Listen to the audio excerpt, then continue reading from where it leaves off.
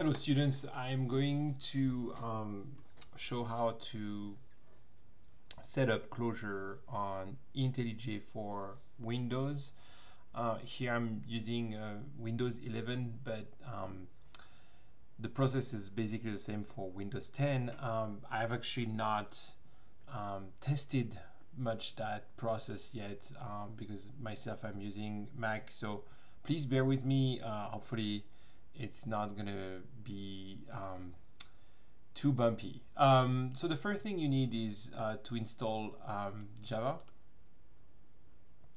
So I'm going to using a virtual machine, so it might be a little bit not always very smooth. So about that, it's really the first time I am using that. Okay, so the first thing you're going to need, so I'm using a machine that has absolutely nothing installed on it. Okay, so, and again, I'm assuming it's going to be really the same thing on Windows 10 and I'm pretty sure it is. So the first thing you're going to need is to install Java. This is probably something you already have. Java download, and so download Java for Windows, and here you're just going to select download Java and install here. The other thing you're going to need is the Java development kit, so download JDK.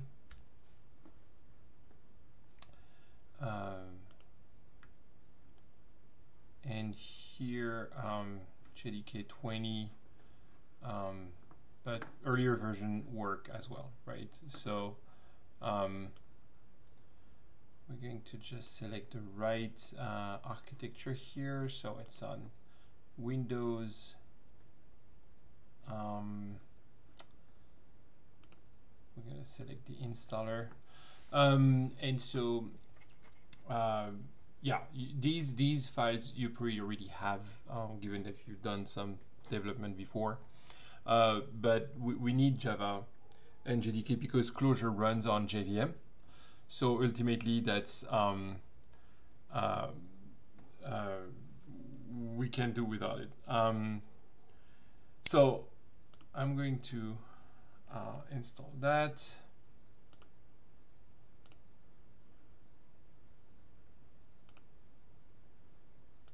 Java is successfully installed. Oh, okay. Yeah, we need to finish the first installation, the installation of Java, before we start to install the JDK. There you go. I'm leaving everything by default.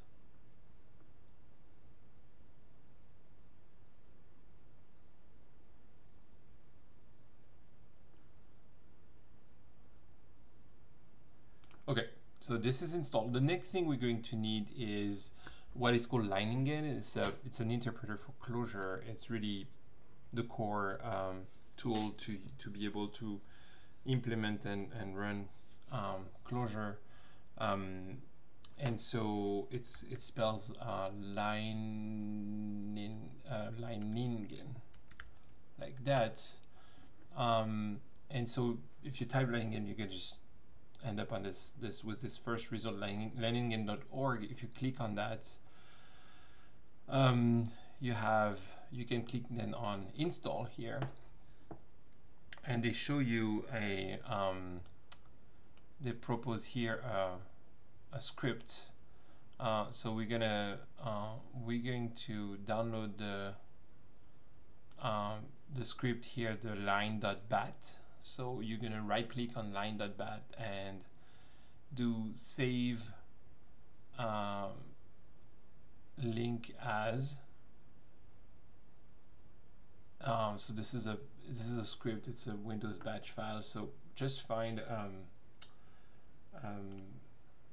place where you want to put it. So it could be in the desktop, for instance, in my case, but it's not ideal. You could have in the users in your user folder a dev folder, and we're gonna just put it here, save. Yeah, there's a warning here because these kind of files can do all kind of nasty things. This one is to be trusted. And so what we're gonna do is we're gonna need, however, so let's go back to where we saved it. We're gonna need to add some environment variable for that one. So here you can click on the top and just select the path here and copy it. So Control C to add it to the environment variable. So to do that, we need to go on this PC, right-click Properties, and we're going to go to Advanced Properties. I'm not used to Windows 11, so I'm going to have to find where it is. Usually there is something called advanced system setting right here. And same thing, Windows 10 has advanced system setting, like right away. It's actually easier to find. And then you're going to click on system properties to environment variables. And here we're going to change the path for the environment variable, so that basically Windows knows immediately where to find the line command. So we could do either the user variables or the system variables. I suggest the system variables so that any other user on your machine can have access to it. So here we select pass and we select edit, and then new, and we're just going to paste our C user Hugo dev here, right? Because this is where our line is. I could have called it differently and just put line. Actually, it would be better to have another folder for it. So I'll let you manage that if you want to use a specific folder just for the lining program. We're going to click OK and OK. And now we should be able, if we open a command prompt, so here, so we're going to cd into our dev, we should be able to type line here and should be able to find it. No, it's not.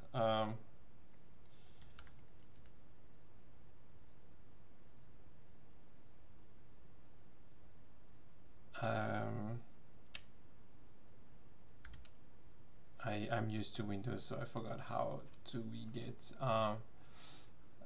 dev. We do have, oh, unconfirmed. Interesting. So I think it's because our download keep report this file as safe. Okay, so I think we need to do something here.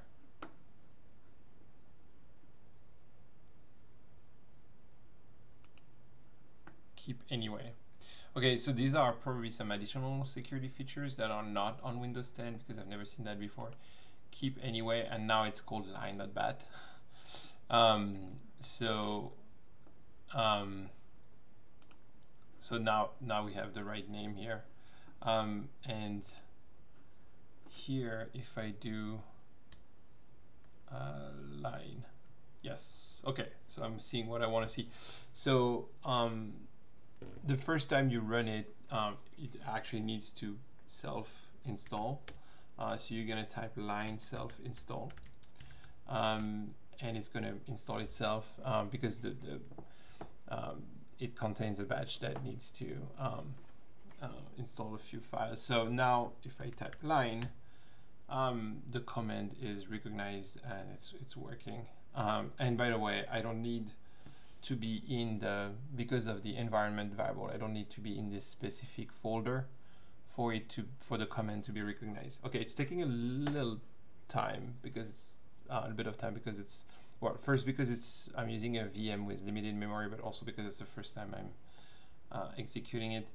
So yes, I'm seeing what I want to see here. And again, if I do a cd, how do we do that here? Yeah, cd dot dot, and I mean anywhere else, I mean Hugo instead of dev, and I do line, it's still going to find it because of the environment variable we set up earlier in the system properties. So I'm gonna let it do that. I'm going to go back to dev because I'm going to create a new project. Before I do that, I can just show you, we're not going to use it much because we use the REPL actually more in IntelliJ, but you can actually run line REPL. You actually have the definition here, starts a REPL session. And if you do that, you can do it from pretty much anywhere.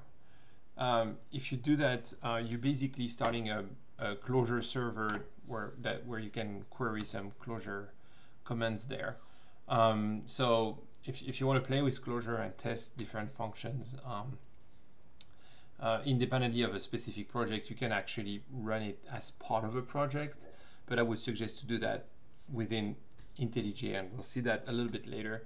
But just to show you that with Leininger, you basically already have a full Clojure installed on your machine. So now we have a REPL server open, and we can basically query any kind of Clojure function, and it's going to give you the answer.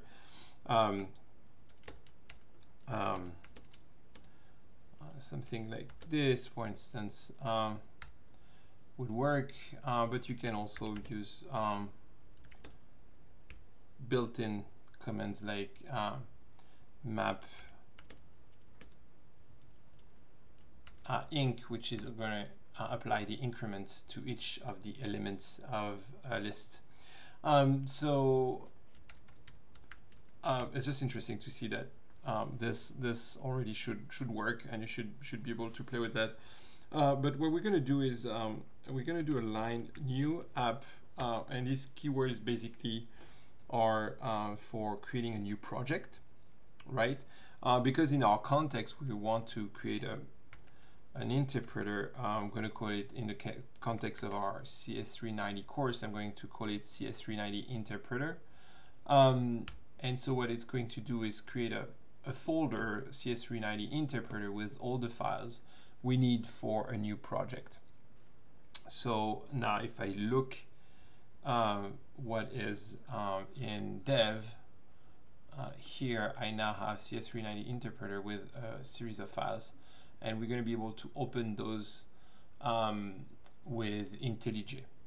Okay, so we can cd into CS390 interpreter to do a line run, and if I do line run within the folder, it's going to run the project and just display hello world, which is a typical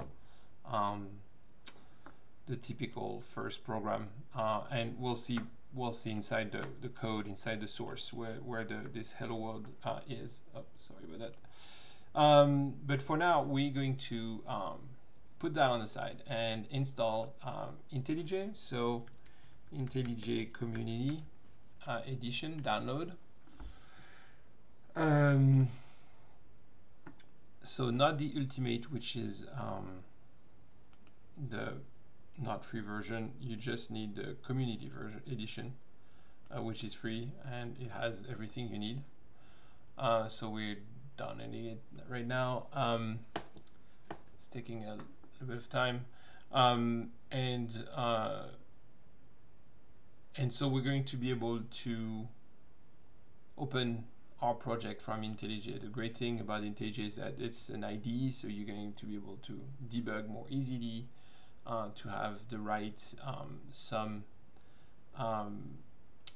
real-time compiler and syntax check and all kind of things that are really interesting. And that's also one of the great things about Clojure compared to other functional languages, is that it has all of this IntelliJ capability, particularly because it runs on JVM, and therefore it's it works nicely with IntelliJ, which is primarily made for Java, but also works with all kind of languages. As we'll see, you can add plugins, and in this case, we're going to add a plugin specifically for Clojure, but you can add plugins for other languages. It's a really nice IDE, and I suggest, if you're not familiar with it, that you give it a try for even for other languages.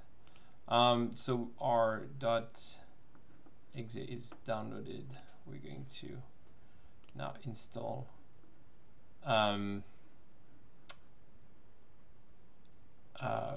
yeah, we can create a shortcut.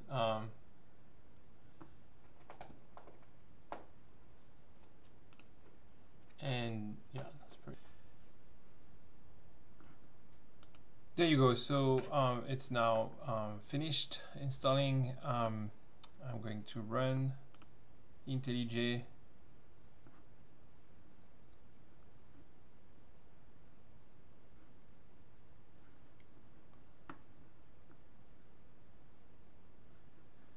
It's coming, taking a little bit of time.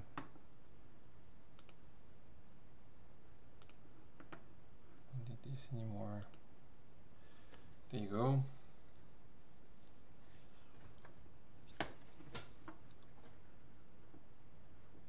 It's waiting for it to load.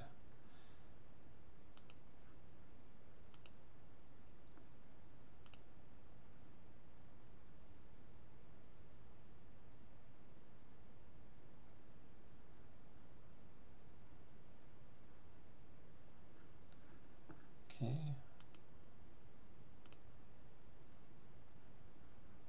It's coming, I think.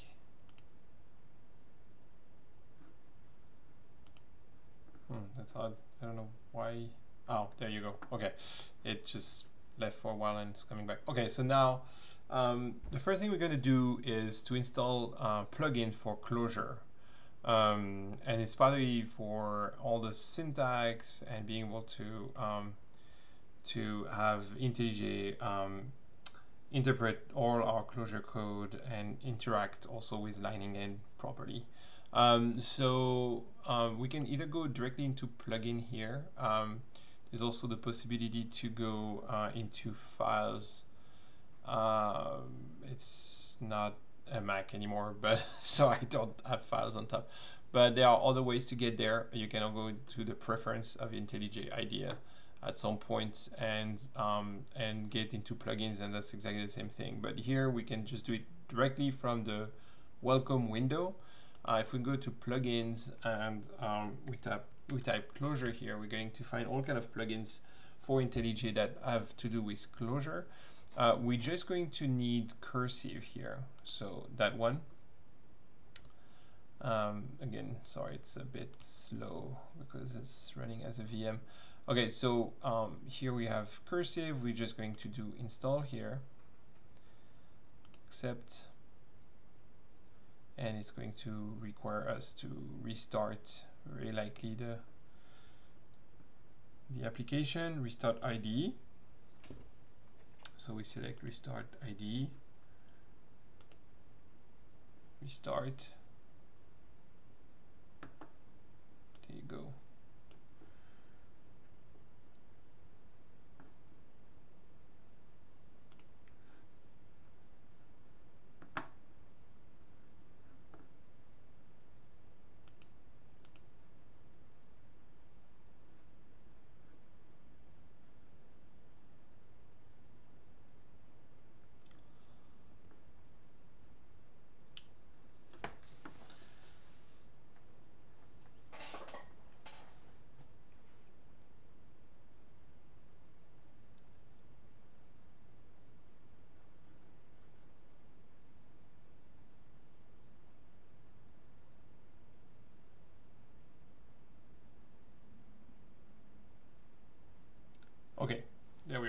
So now that we have our plugin installed, we can open our project, and here we're going to open our CS390 interpreter project. So we go to dev, and there we go, a CS390 interpreter. We select OK, and we're going to open this as a Clojure project. Hopefully, yeah, I think it's opening it. Again, it's taking a little bit more time than usual, because running this on as a virtual machine with limited memory. There you go, getting Lightning Edge project details. And so now we're going to quit the welcome window and really enter into the actual IntelliJ IDE.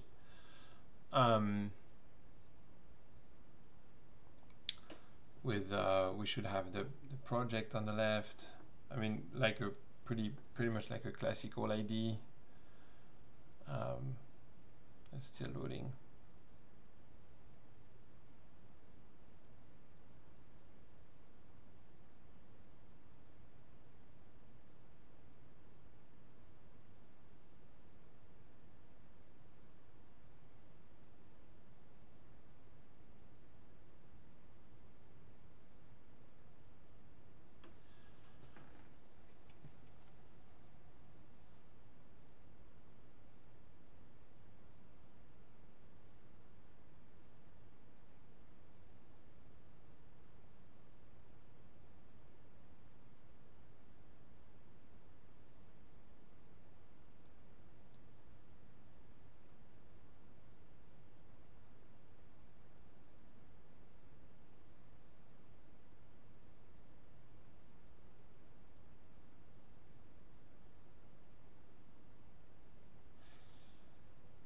There you go.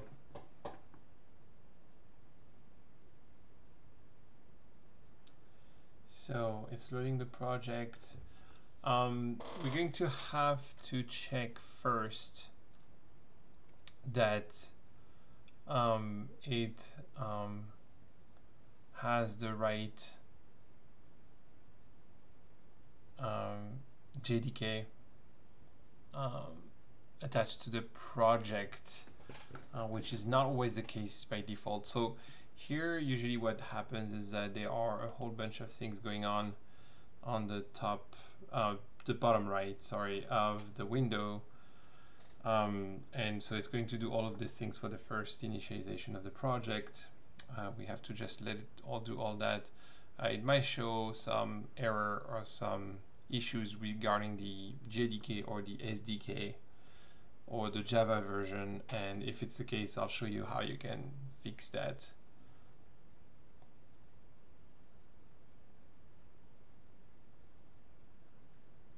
Yeah, we don't care about that.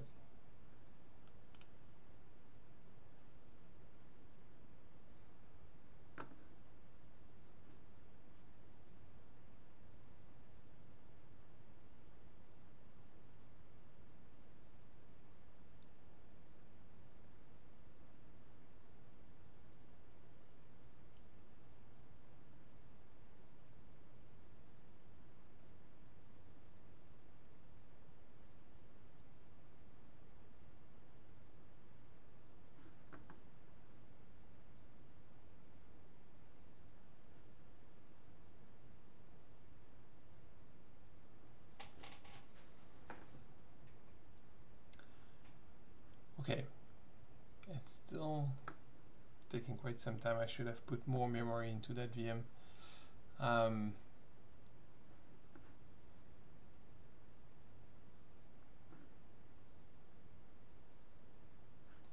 Okay, so here, yeah, the project is not even completely,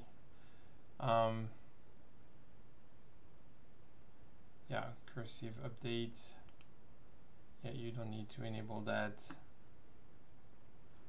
The tell you something about the license for cursive. You don't need the free license, actually works. You don't need to buy a license for cursive, even if they tell you it's the license is expired. It's still going to work. So you can forget about this.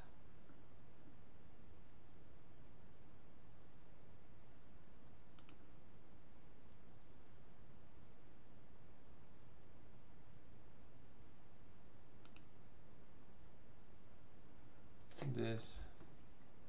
There you go, finally. Sorry for that long delay. So here we have the project on the left. We're going to see the files appearing. There's the .md appearing here. So the first thing we're going to do, so we can already look at the source file. And we're going to see our hello world file in a core.clj file. So it's always the case that you have for any project always a core.clj, and this is kind of your main namespace, as we call it in Clojure. And so we can have already a look at the core.clj, the content. So we have a main, and here we have the syntax that is cursive allows us to recognize the Clojure syntax and have the proper coloring and all of that,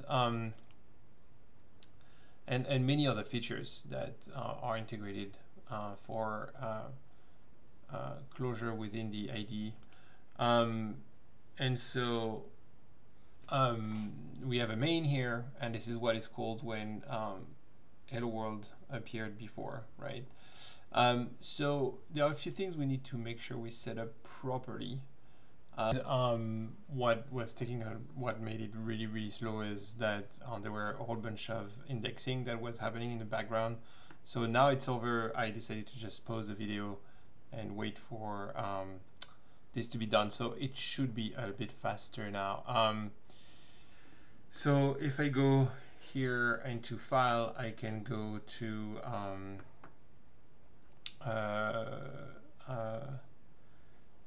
so yeah, like I said before, you can add the plugin somewhere. I actually don't know on Windows where it is, but there is a way here to add cursive. If you go to help and find action and you do plugin, you should be able to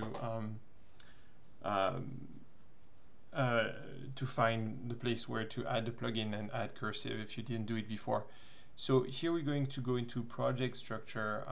This is an important window. This is where you have all the important information about your project. So it's trying to detect the JDK.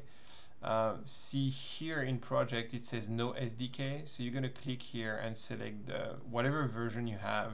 We've installed the last one just now previously in that same video. So I'm going to just select 20, but it doesn't have to be the last version. Most fairly recent versions work perfectly fine. So we're going to apply here. If we go into platform setting SDKs, here we should be able to see our JDK version 20. Again, it's pretty slow. It's probably loading right now. Yes. So there it is.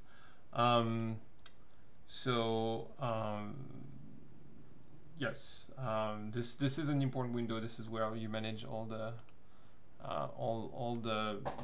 parameters for your project. So now the SDK is selected. So the other thing we need to do to make sure it works is to right click on project.clj and pick add as lining in project, which it doesn't want us to do. So probably it's already, what idea is updating indexes. Oh, okay. So it's because it's still updating indexes, because again, it's pretty slow. It is over. So now we should be able to add the project as, so if we go all the way down as lining in project here. So there are going to be some more background activity going on here. Okay, so we should now be able to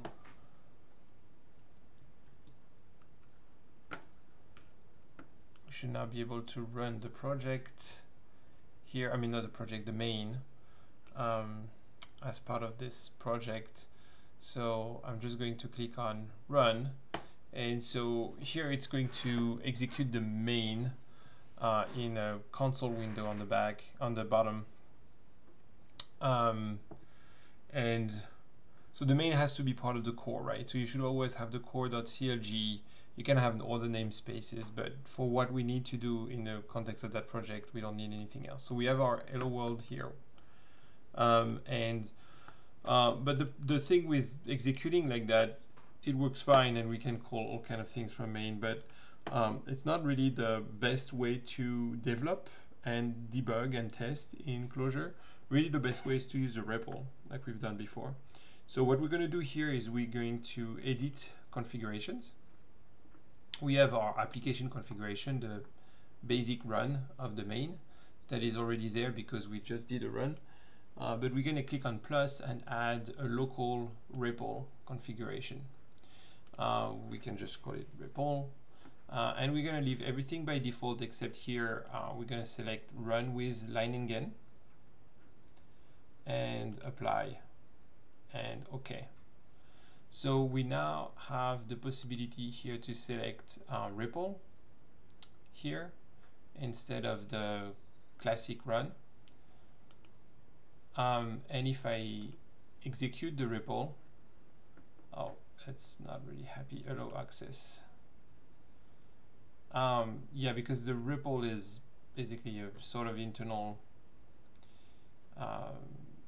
machine, so you can execute a lot of code through that. So maybe that's detected as a security threat.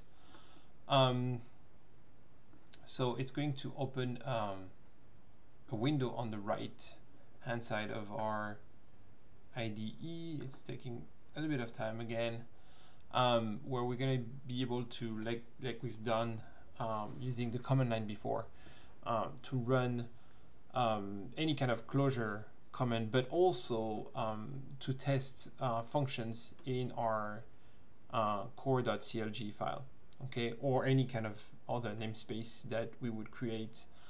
We can load them into the REPL and test our custom functions, basically, right? So here my window is pretty small, so I'm going to try to maybe close the project window.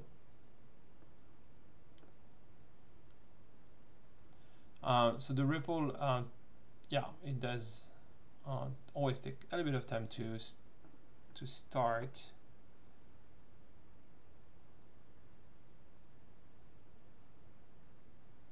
Here we can minimize that one.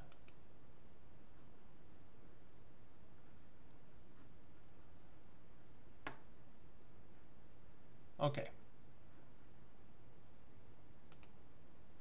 So once the REPL is started, we can simply here query anything like we've done before. So it's still loading.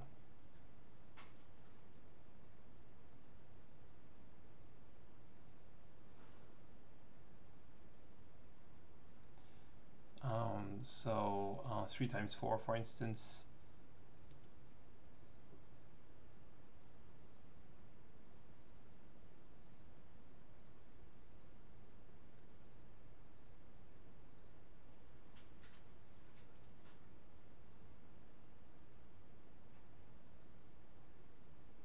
Okay, yeah, sorry about that, pretty slow again. Yeah, we can query, like I said before, a whole bunch of things. And if this video is too frustrating because it's so slow, I really suggest you look at the Mac video, which works much better. Even because many of the things are exactly the same for both. But just for the sake of being complete for Windows users. I'm going to finish on that. So yeah, again, if I want to call some thing like that, it's going to work as well. I'm mapping the decrement function onto the vector. Now, what's interesting with the REPL is that I'm going to be also able to call some functions that are in my files, right? So if I define a new function here, my function with an argument x,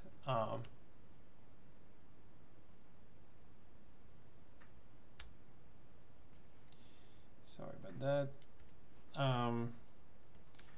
and say just off the top of my head, like a println, my name is x.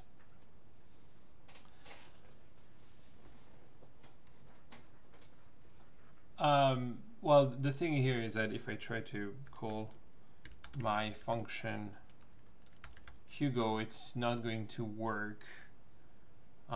It's going to tell me that it's unable to resolve the symbol my function because it can't find it. It doesn't know about it. Why? Because we didn't load that file into the REPL. So the important step is to do a right click anywhere on the file, and then we're going to go to REPL down there and load file in REPLs. Now I suggest after a while to just use the Alt-Shift-L because you do it a lot when you develop, so it's just annoying to go through that every time. But if we do load into the REPL here, then now if I call my function Hugo, it's going to print my name is Hugo, right? So you notice that just like here it was returning 12 when I did 3 times 4, here it's returning nil, because a println always returns nil, right? If I wanted to return something else, I can add, and Clojure is interesting for that. You can actually have, it's where it's not like absolutely entirely functional. You can have like multiple instructions, one after the other. The last one is the one that is actually going to be the return value. So if I put 5 here and I do, was it Alt-Shift-L, I think, and I load, so I did Alt-Shift-L to load the file, right, again, to update the change. Now, if I call that same function, it's going to return 5 instead of nil, right? Here it's pretty meaningless, but so you can have any function here, and that's how you can test them. What's really remarkable about Clojure is how it allows you to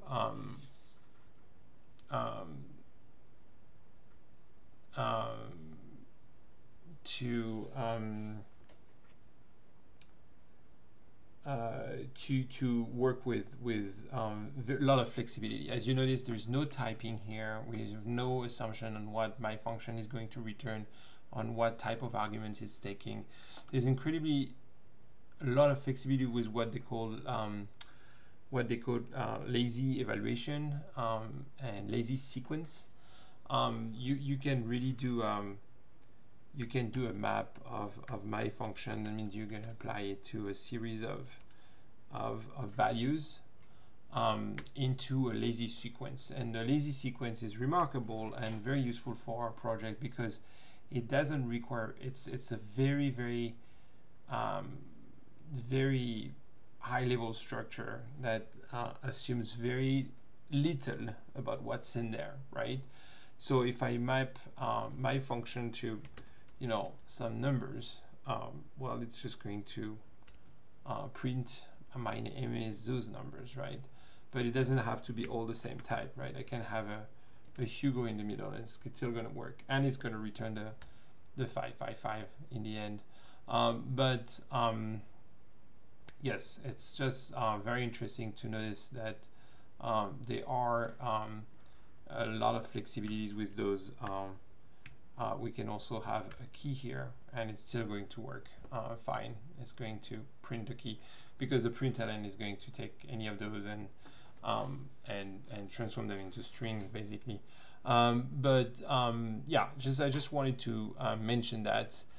So that's it. I really apologize for how slow it was and messy, but you should have here everything you need to successfully make it work on Windows.